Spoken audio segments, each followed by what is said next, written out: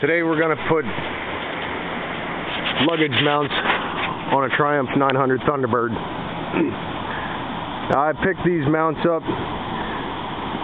at a dealership. They had some left over. It was $72.10 USD each.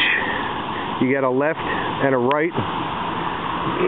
That's what I paid for them anyhow. But the homemade brackets that were on it before left the bags come in contact with the suspension parts. There you got on the brake caliper some wear on here and some wear on the top of the swing arm. You do not want your luggage to touch the moving parts of the bike.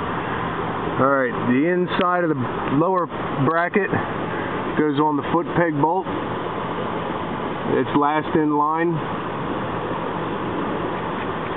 When you screw your foot peg nut back on, when you're doing this, would be a good time to service your foot pegs.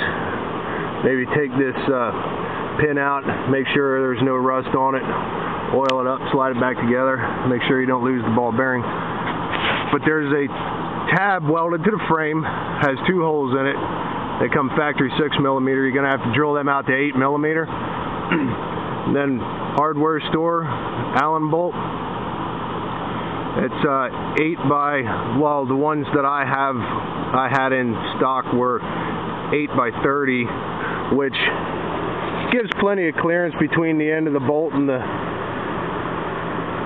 inside of the outside of the fender, which is okay. But I want to get some stainless ones, and I'm gonna put 8 by 20s or 8 by 25s in there, and that'll work just fine. Keep this a little dressier looking. And then on the other side, I can show this foot peg. I also had apart because the ball bearing was getting wedged because rust on this pin. I sanded the rust off, greased it, made everything work good, put it back together. Alright, the bag bracket on this one goes on the inside, and I don't have it tight here yet. So the upper part of the bag bracket,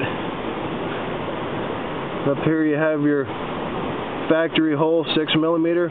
This was a factory 6mm. I drilled it out to an 8 or a 5/16, whichever drill bit you have, and then line that up there and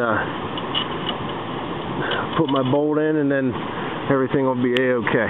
Tighten everything down and double check it after a couple hundred miles. Alright, happy riding.